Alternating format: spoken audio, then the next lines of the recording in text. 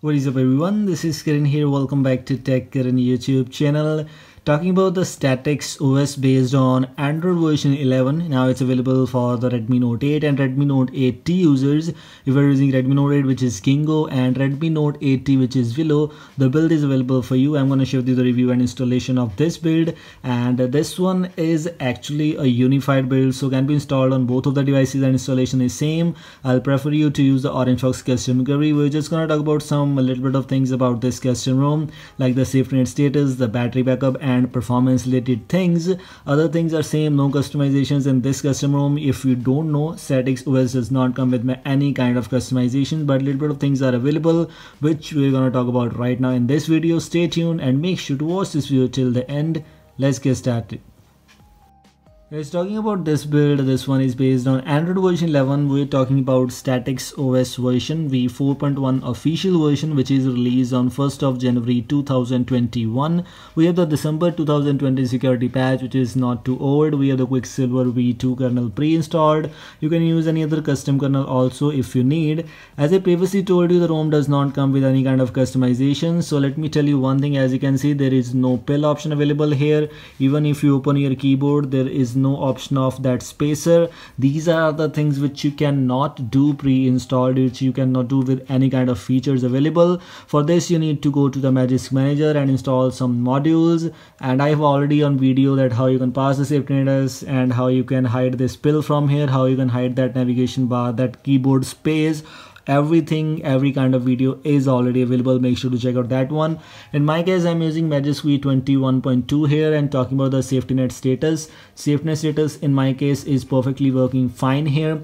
How to pass the safety net status, I have a dedicated video on that one. You need to install the module called this Magisk Hide props config, and also you need to enable the option of Magisk Hide in settings, and then you'll be able to hide the Magisk and you will be able to pass the safety net status. And alongside with that, we have the device is certified option available. You'll be able to use the banking apps without any issues. These are some main things which you need to focus on while using a custom ROM. That banking apps, yes, perfectly working fine here. We have some little bit of features available, like Magisk safety status is passing, device is certified. And now let's take a look at some other things. First of all, the default launcher. The ROM comes with the Google Apps pre-installed. You don't need to install Google Apps on your own.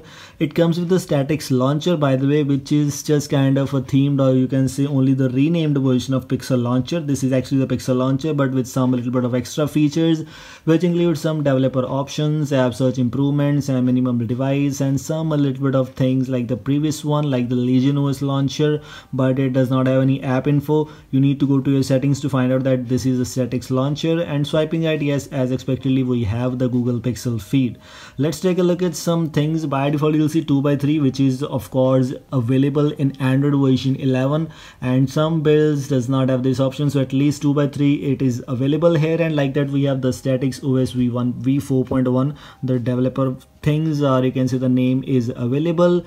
We have the battery stats, where you can see active drainage is more than 10% per hour and idle drain is 0.22% per hour. I have approximately 4 hours of screen on time from 92% to 56%, so this is normal. I'm not saying it's great, but I'm not saying it's bad. It's normal kind of battery backup for me. Let me show you my battery stats. First of all, by going into battery, we have this kind of battery stats. As you can see, 3 hours and 33 minutes of screen on time, last full charge 8 hours ago. These are my battery stats, and you can see phone has consumed a lot of battery, which should not be there. And also, if you are able to see on my status bar, there is no icon of VoLTE, there is no icon of Wi-Fi. Both the icons are missing from here. At least this should be present, but it's not available there. You need to compromise with some little bit of these kind of things. Network, internet, connected devices, apps and notifications, same kind of things which you get in all Android version 11 based builds. Battery I have already shown you. Display has some little bit of things which includes the styles and wallpapers, where you can add your own style. In my case, I have applied the custom style, that's why it's red here. By default it is in blue kind of color. And also you'll be able to change the fonts. If you're looking for these fonts, I have applied some third-party fonts, BlackBerry, which I'll share with you very soon, maybe with a new video. But this time we have this kind of information. Other things, let me tell you one more thing. If you go here, we have the double tap to wake option available, and if you go for the double tap to wake and check out if double tap to wake is working, it's working fine here. And also like that, we have the launcher function also available. If you double tap here, you will be able to lock your screen. So this is the feature which you get in the default launcher pre-installed. As you can see, put phone to sleep, and like that we have the option of some cool kind of wallpapers like this.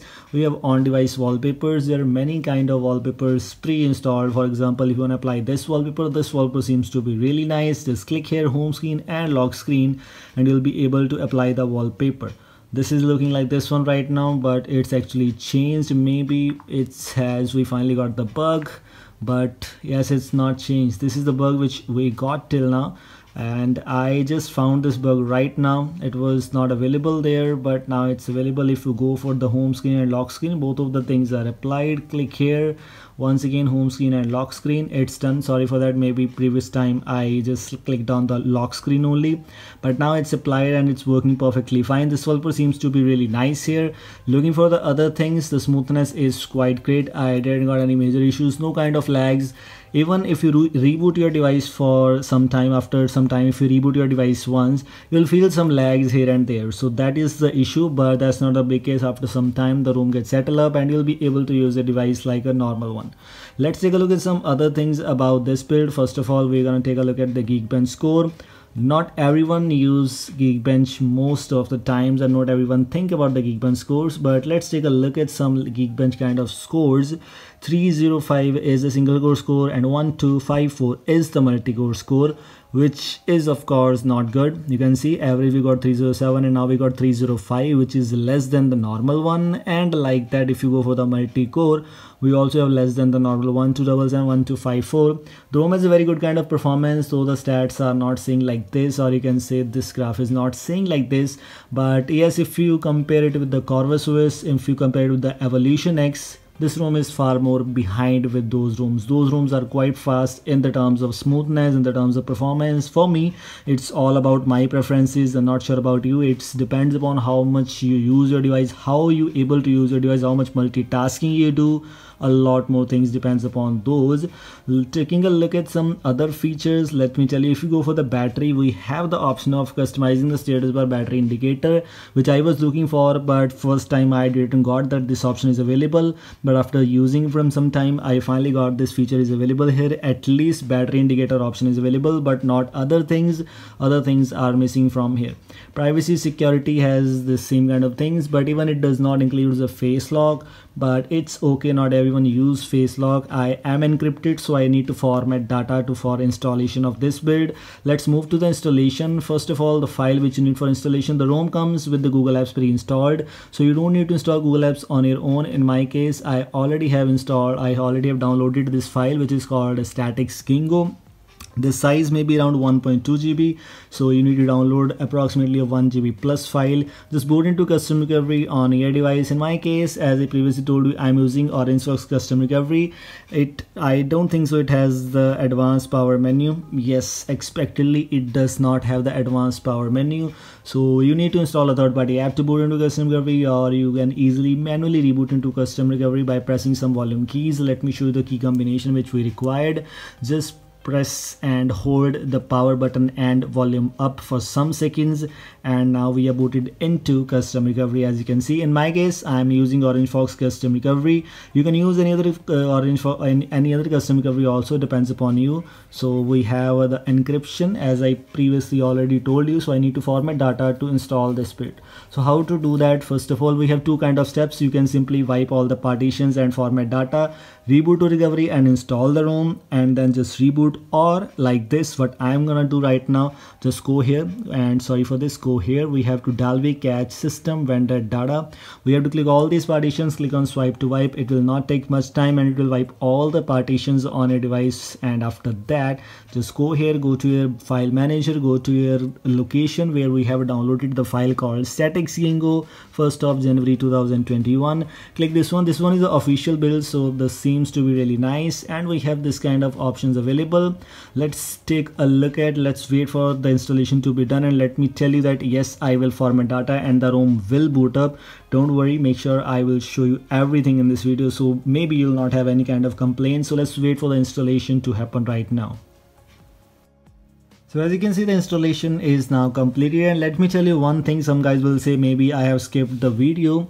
In previous video you will see this kind of time that was 11:53. Now it's 11:54, so which means it took approximately 1 minute or just more than 1 minute to install completely.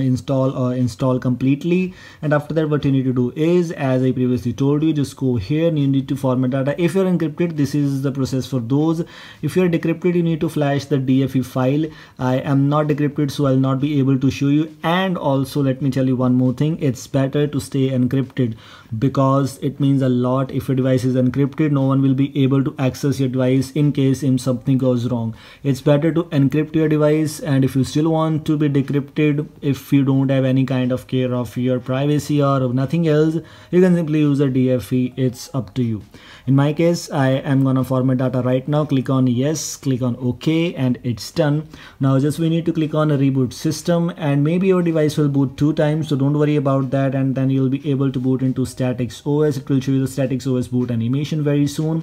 First of all, we have this Redmi logo, so just to wait for it, and maybe it will reboot 2 times as I previously told you, but maybe it will not, so just to wait. And as you can see, we have the StatiXOS boot animation is available. It will take some time to boot, and boom, you will be able to use your device with StatiXOS based on Android version 11. This is all from today's video. I hope you like this. If you like this, don't forget to like and share, and if you're new here, don't forget to subscribe me. Thanks for watching, and goodbye.